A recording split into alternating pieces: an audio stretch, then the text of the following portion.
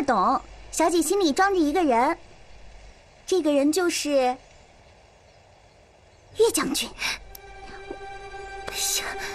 你这个小丫头片子，你要是再胡说八道，我就拿针把你的小嘴给缝上。娟儿不说了，娟儿这就走了。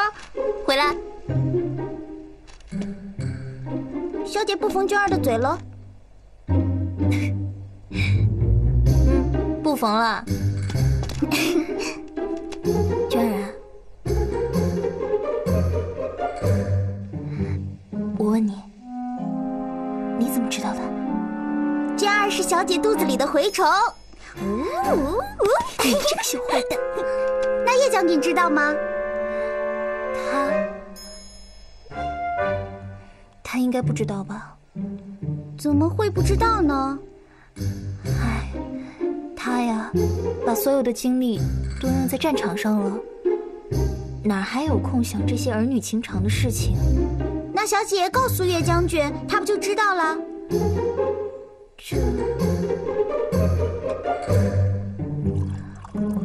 还是不要告诉他好了。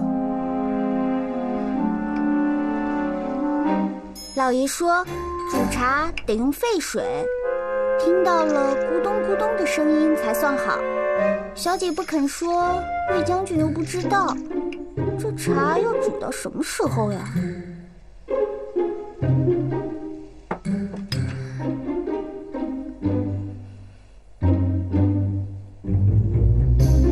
这个小坏蛋，我真应该拿针把你的嘴给缝起来。娟儿不敢了，娟儿去后面找姨妈洗衣服，我走了。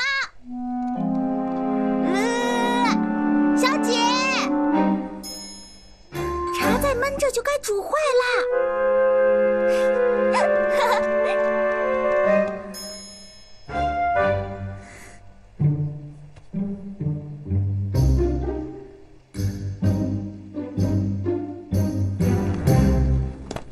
叶将军，我家小姐给你的信。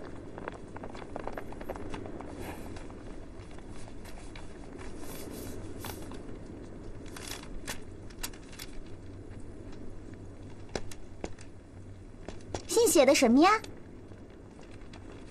没什么。娟儿，喜欢骑马吗？喜欢。去，找你牛伯伯来，让他教你骑马。就说我让你去的。太好了，又能骑马了。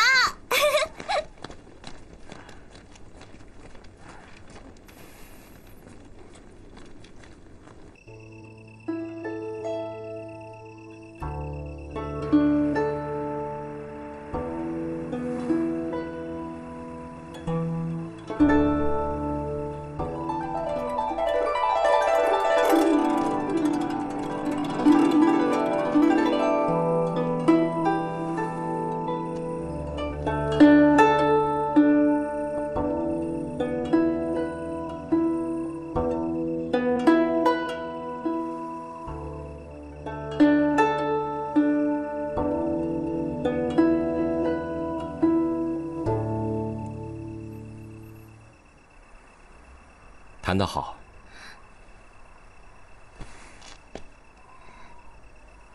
今天我请岳大哥来听首曲子，请。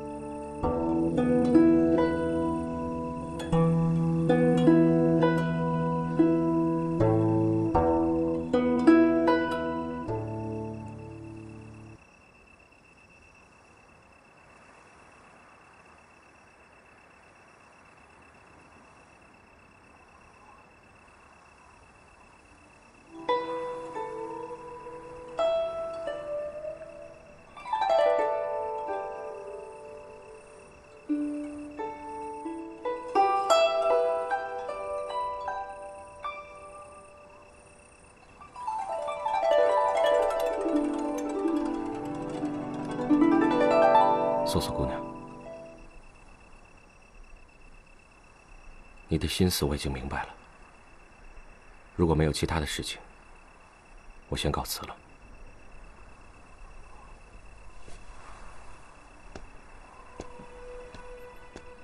岳大哥，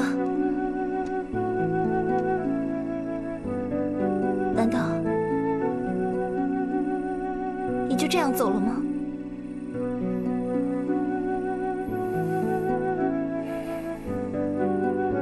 你正值豆蔻年华，何必把青春托付在我这样一个朝不保夕的人身上？我不在乎。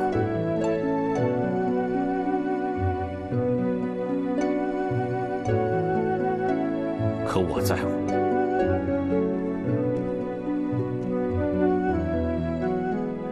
我岳家军能够住在这儿，有吃的，有住的地方，多亏了你和张员外的仗义相助。况且我全家都借住在此，我岳飞心里感激不尽。可是你知道吗？外面还有多少老百姓无家可归？我们的皇上被铁浮屠逼的上山下海，疲于奔命。现在朝廷危急，百姓受苦，家不成家，我哪还有心思去顾及这儿女情长？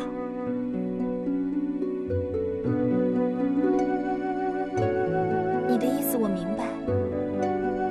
现在你大业未成，不能纳妾。是的，我可以等。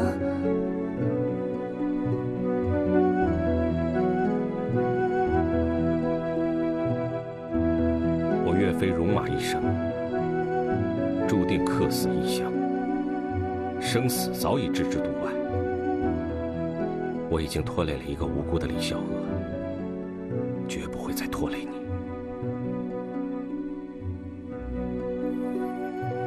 素素姑娘，我希望你可以早日觅得如意郎君。告辞。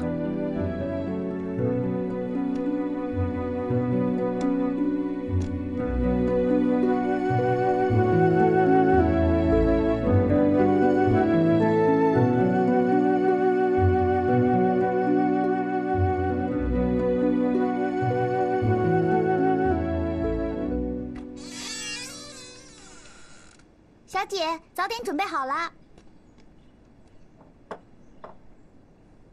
小姐，小姐，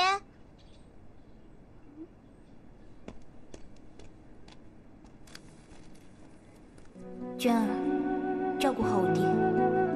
素素，小姐她能去哪儿啊？这可怎么办呀？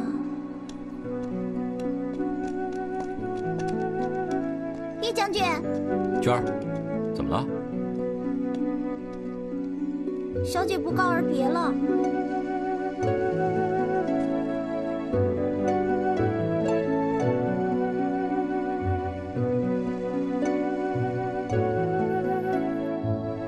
不知道她去哪儿了，也不知道她有没有危险。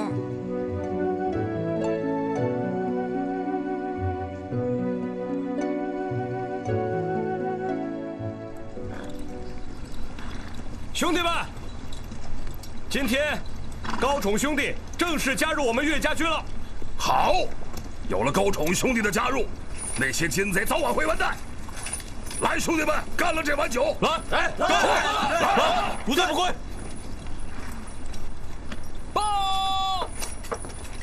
报将军，监军分3路大军南下，金兀术大军从牛头山经过，直奔都城临安而去。他娃儿的！金人什么时候不来，偏偏挑现在来。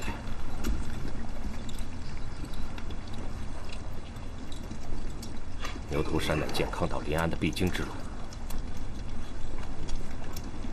立刻整军出发，阻击金兀术。好！高兄弟，等咱们打完这场胜仗，回来继续痛饮。张信，在。留守大营。是。出发。得令。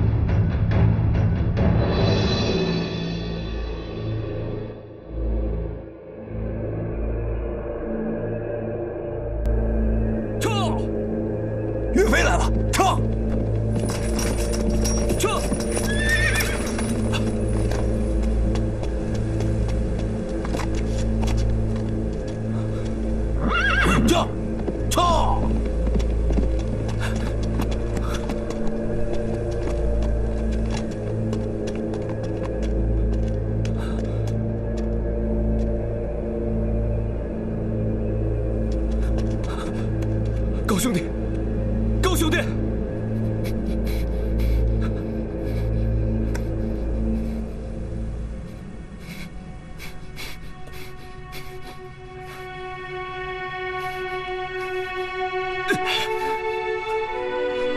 高兄弟，你要坚持住，我们的酒还没喝完。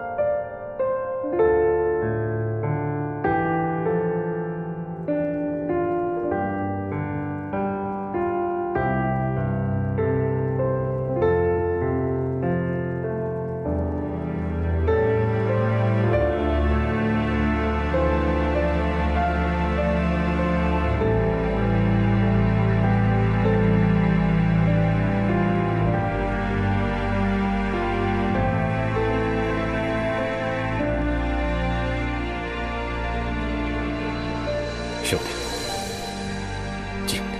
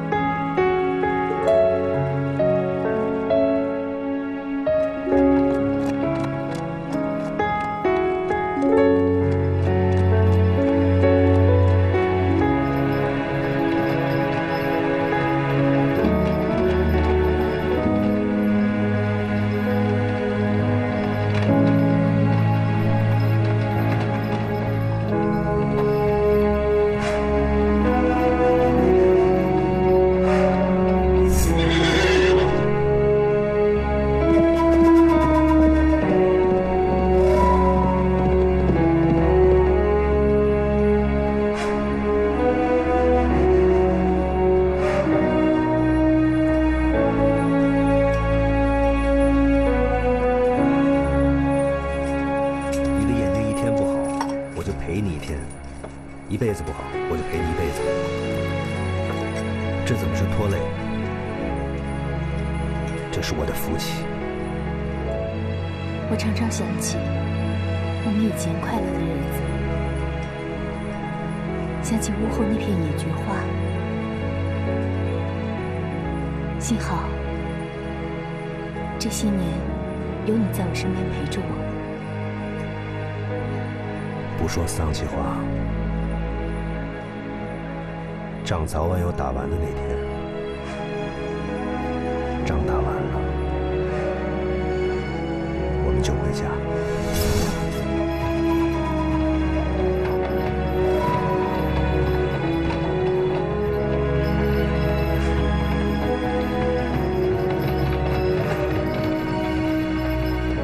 事到那么乱，你就留在军中，我会替高兄弟照顾你的。不了，我要和他一起回家。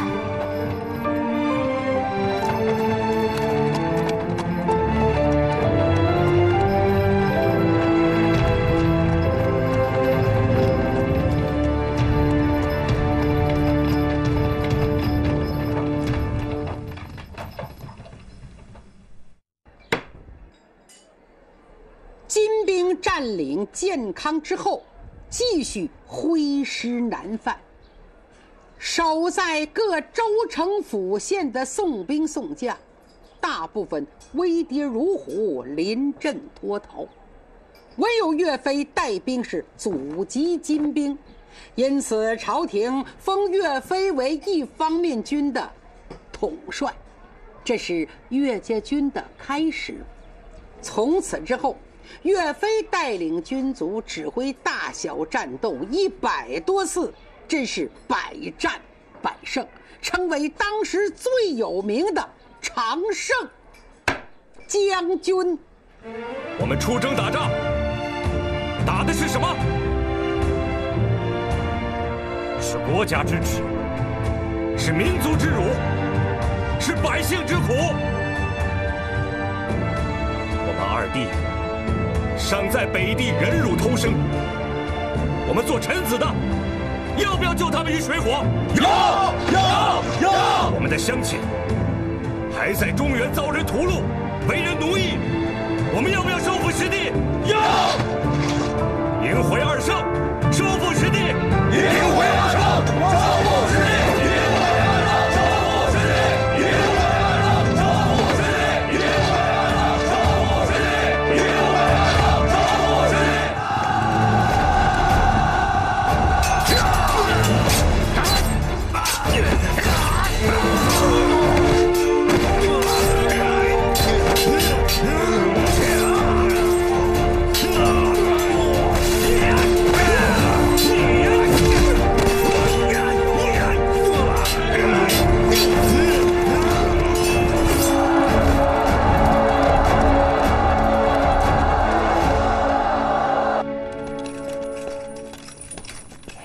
等着，大哥，抓到金人奸细1名。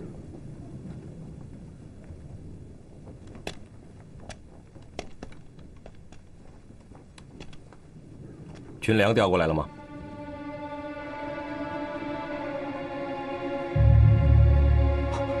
禀将军，军中无粮。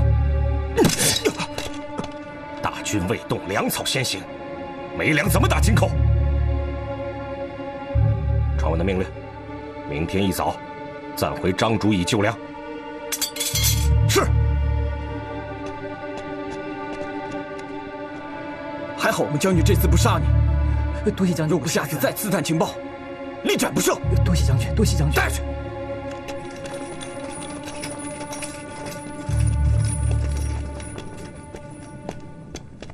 立刻安排人马夜袭金人老巢，奸细回去之后，他们今夜定然无备。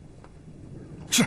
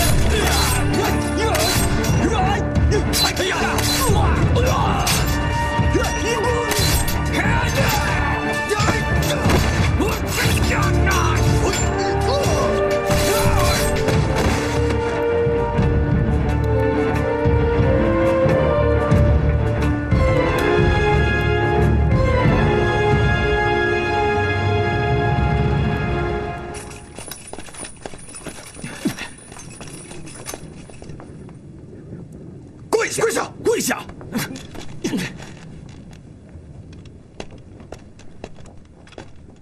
禀报岳将军，被俘虏的2员大将已经带到。赶紧来碗热水，再弄点吃的。岳将军，快去！好。来，快起来，快起来！来，快起来！先暖和暖和。拿着。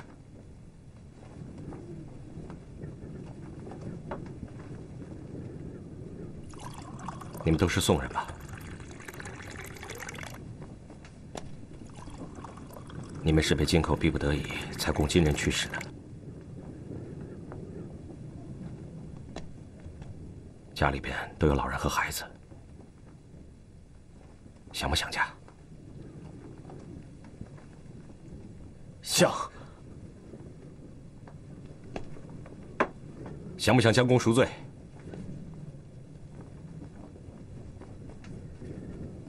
想。想。好，我现在就放你们回去。但是你们要在今夜子时，在金营纵火接应，干不干？干！干！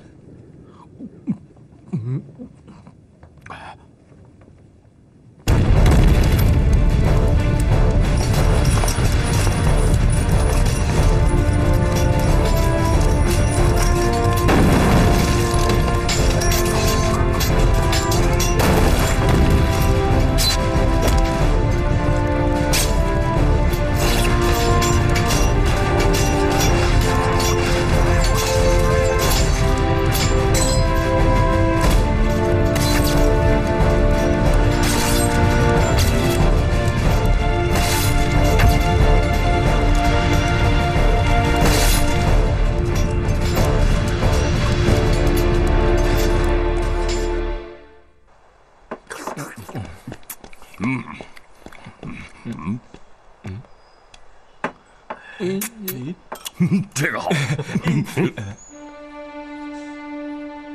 这只鸡哪儿来的？啊，是张员外送给大哥补身子的。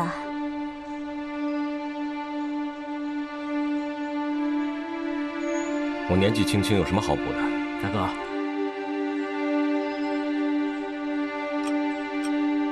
你去告诉张员外，就说以后不必再送什么佳肴补品了。下面的兄弟吃什么，我岳飞就吃什么。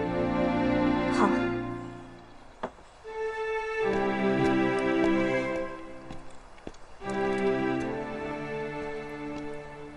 大哥，人家张员外一番心意，何苦呢？我让兄弟们节俭，我却在这大吃大喝，兄弟们心里怎么会没有怨言？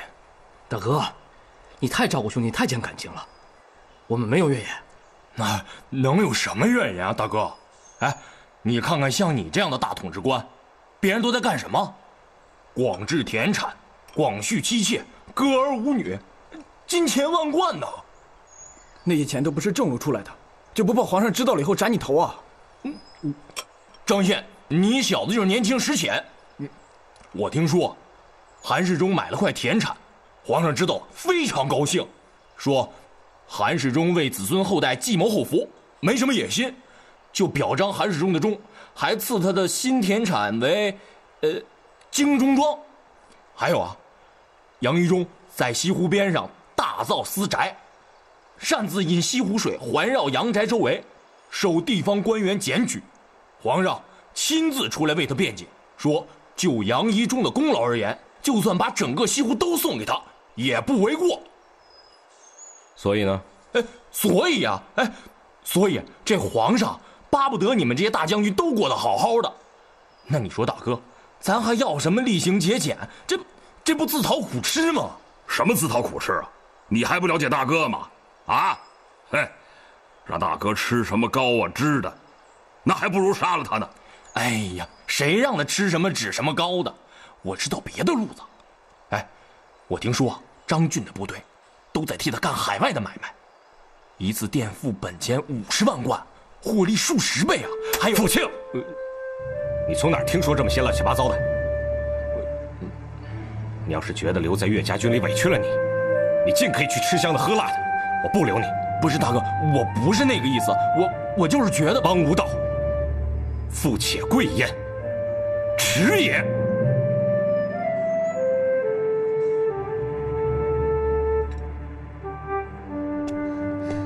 怎么又吵起来了？喝汤了，汤来了，汤来了。来来来，爹吃蒜。安娘，你哪来的这些新主意啊？啊？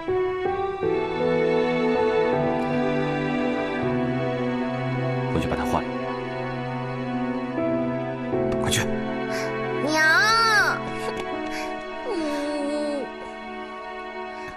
安娘从小到大没穿过绸子的衣服，她难得穿一次，你怎么就……你自己不也说了吗？从小到大没穿过绸子的衣服，安娘不也长这么大了吗？她这身新衣服，需要多少卧蚕吐丝才能织成？你让她穿这么贵重的衣服，只会让别人争相效仿，让人家在背后对岳家军的作风指指点点。岳家军，你心里只有岳家军，你想过孩子吗？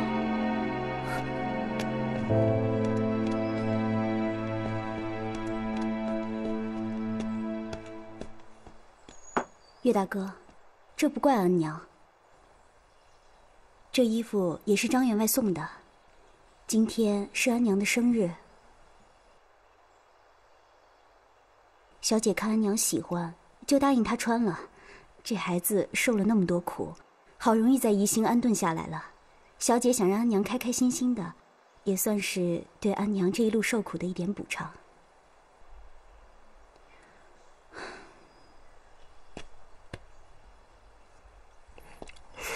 大哥，今天是安娘的生日啊！是啊，大哥，咱们去看看。就是啊，大哥，去看，赶紧去吧，去看看。大哥，大哥，大哥，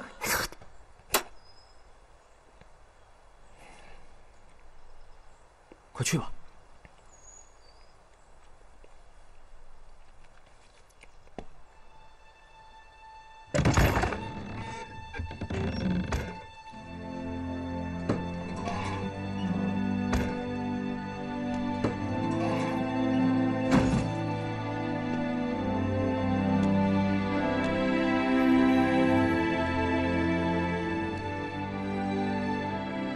好了，原谅我吧，小娥。我也是一时心急嘛，语气可能重了点。哎呦，哎呦，哎呀！你怎么了？没事没事，腰上的老伤又犯了。我帮你揉一揉吧。这吗？哎呦，这吗？再往下一点。这吗？下一点。这儿。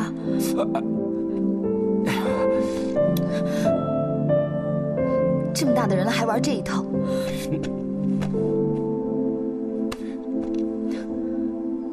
你就体谅我一下嘛。说真的，在现在这个战乱的年头，皇后、王妃、贵嫔还在北方上街受苦，我们在这儿怎么能铺张浪费呢？你知道今天是什么日子吗？你知道为什么张员外会给安娘送新衣服？我知道，8月初8，安娘的生日嘛。你知道了还这么对她？我错了，我向你和安娘赔不是。安娘想要什么，我去给她买。你知道她想要什么吗？想要什么？你看这个当爹的，安娘说了，她什么都不想要，只想你陪她开开心心的玩一天。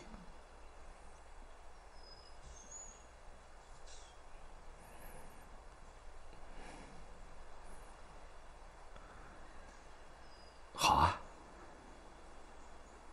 难得我们一家团聚，我今天什么都不干，就陪你们好好玩一天。真的？当然是真的。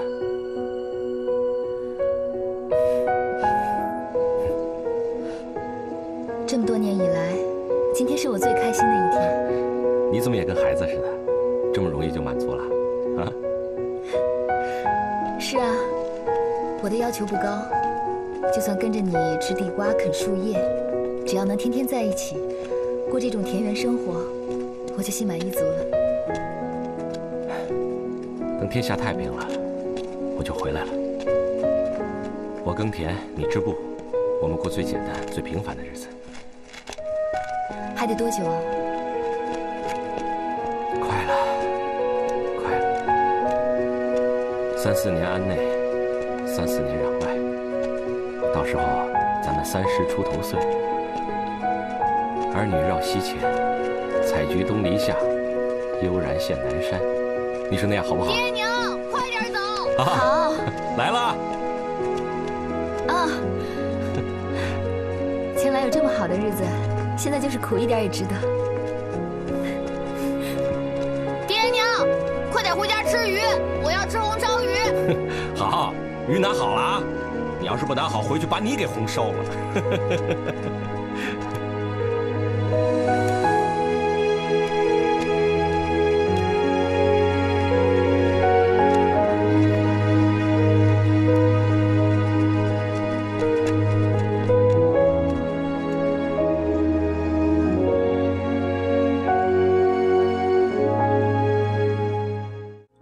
山河锦绣，多少笙歌流，画着六湖龙歌凤楼。